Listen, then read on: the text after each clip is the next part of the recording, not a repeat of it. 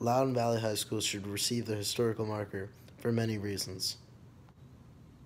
Loudoun Valley High School, located in Purcellville, Virginia, has gone through a lot of history and experience. In 1870, the state of Virginia mandated that Caucasian and African American students attend separate schools. Where did you go when you're blue?